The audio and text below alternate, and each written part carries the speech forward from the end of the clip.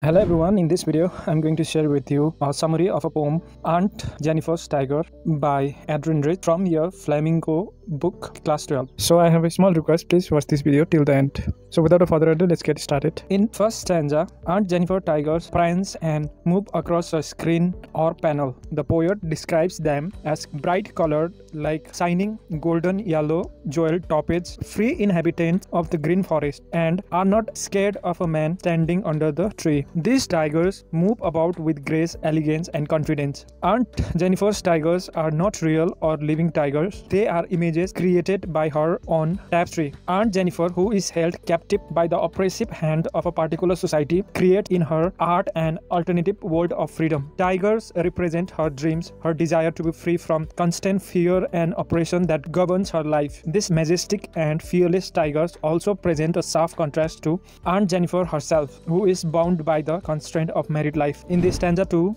Aunt Jenifer appears to be creating beautiful images of the tiger by using wool, but she finds it quite hard to pull even the ivory needle. She is so terrorized and tortured that she is unable to carry the weight of a wool. Her fingers flutter. The uncle's wedding band seems heavy on her hand. It suggests that she feels burdened with her material responsibilities. Through this stanza, the poet wants to convey the fact that a woman throughout her lifetime walked to glory the tigers, that is, her husband. She feels so much subjugated that the material bond becomes a burden on her. This is also the reality of Aunt Jenifer's life. The final stanza reveals a sad truth. The poet says that even death will not be able to release Aunt Jenifer from the trauma she had to undergo during her lifetime. Her life will be a story of her ordeals and the oppression that she was subjected to. However, the tiger created by her will be eternal. They will always be proud and unafraid. Here we get a glimpse of an oft-quoted conventional theme in poetry, that art endures beyond human life. Perhaps the poet wants to say that the